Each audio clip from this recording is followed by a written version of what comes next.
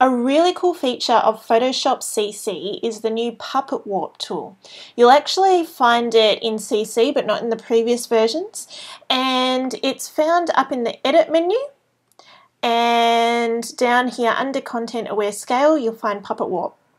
Now what I've done here, it's a very quick composite. It's not really working for me, but for the purposes of showing you puppet warp, this will actually work. So I've cut the camel out, and I'll show you. Here's my mask. So I've cut the camel out and I've placed the camel in this scene.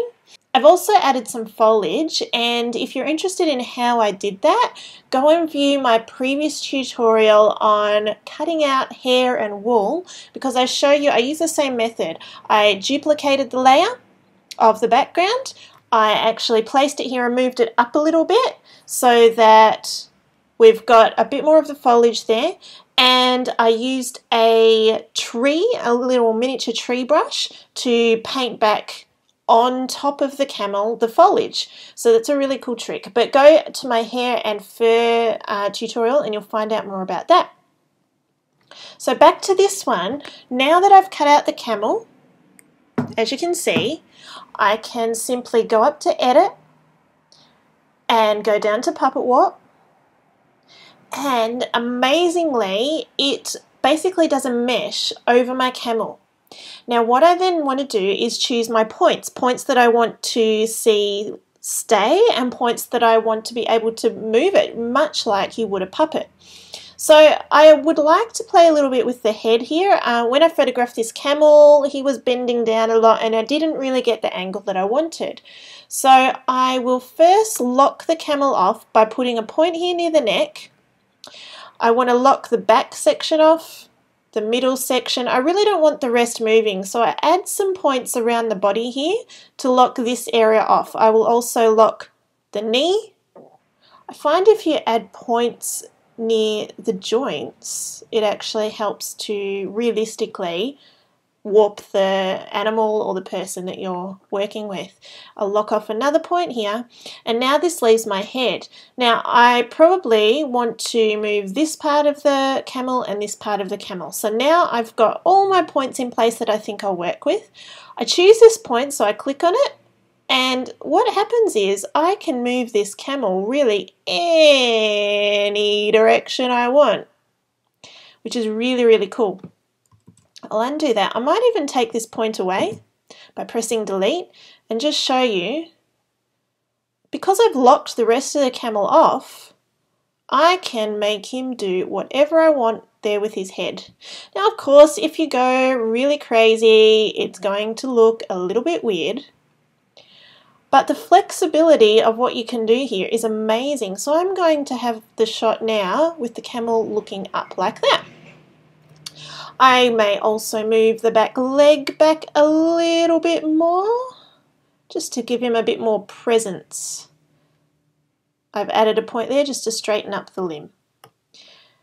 You know, you can do really anything, but you know, you don't want to go too far because it will start to look a little unreal. But here we are, I'm just adding little points and moving my camel around how I want it. Now, once I've got it to the point that I think, yep, I'm happy with that, I can apply the mask. Yes, I want to apply the puppet warp. There we go, we've got a camel now in a totally different position.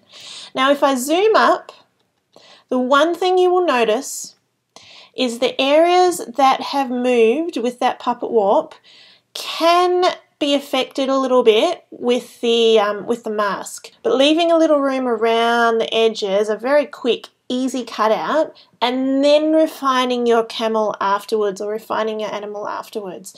Because I've gone about it the other way and I'd already done all the refinement, what happens is when you apply the mask, it basically gives you a new mask. It applies the cutout on the previous mask, so you lose it, you can't edit it anymore, and you basically are left with this, okay? So what you want to do is to do a softer, wider mask first so that you're not left with these jaggedy edges and you can actually paint them out later.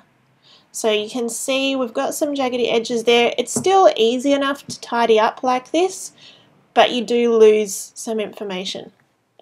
So if you're planning to puppet warp, I strongly recommend doing a basic cutout. So I'm going to show you that now. I'll turn this one off. I'm going to turn this camel back on. So this is a duplicate copy of what I had before. Okay, so here we have the original camel. We are going to duplicate this again. That is because once we've applied the puppet warp, we can't go back again, as you could see before. I'll turn off that bottom one. Now we've got this one on. Okay, checking the mask is there. Now I know that I am going to move the camel down here and up here. So what I want to do is allow for that. You don't want to bring in too much because otherwise it won't warp the way that you want it because it's picking up the points all around now. But if we just allow a little bit, then when I warp the head, I can then go back and tidy up the mask. Okay, so going back to puppet warp and locking our puppet off. So for this one, I'm not going to move any of the back end here. I'm just going to lock it off by adding my points so it doesn't move. And the only part that I want to play with is the neck. So again, I'm going to have it so it's craning up, looking up like that. And I'll apply that. Yes. All right, so now you can see our original mask has gone. And there's a new mask there that allows us to tidy up around the edges. So we do that. Just getting rid of that excess. Now I'm using a soft edge brush here, and if you press shift, put the first point down, press shift, next point, it actually draws a straight line. So it's a really quick way of cutting out around relatively simple edges. So shift, shift, shift, and then paint out around here. So the beauty is, it's just around the head that we need to fix up, and the rest of our camel has already been cut out beautifully using some of those methods that I talked to you about in the other tutorial, so which you can find on my website. It's how to cut out hair, grass, fur, and it'll give you some really good tips on cutting out around really complex areas. Okay, so just finishing off around here. As you get used to using the Wacom tablet and drawing around, it becomes quite therapeutic just using the pen on the tablet and sort of painting it back in. Now here, there's some hair that we need to worry about, so I will show you quickly that trick of using particular brushes. So we'll do a basic cutout around here. We'll leave the hair there. Shift, shift, shift. It just needs to be rounded off again, so press X. Okay, make the brush a little bigger. And cutting in here. Getting rid of that. So using the soft edge brush works around the camel's head quite nicely. It's even probably a little bit too soft here. So I often just make the brush a little smaller and tidy it up. As you make a soft edge brush smaller, the softness is less. So you can also adjust your hardness up here very easily. Okay, so now we've got this hair. I've got another hairbrush that I've created, which is my hair in fact, and I use the Adobe Brush app, which is on my phone, to create this brush. So I'll make a few adjustments to this brush here. I don't want any angle jitter, and I don't want any scattering. I do want some spacing, and I first of all want to cut back. So I'm going to direct the brush this way so that the hair direction is going the way that I want.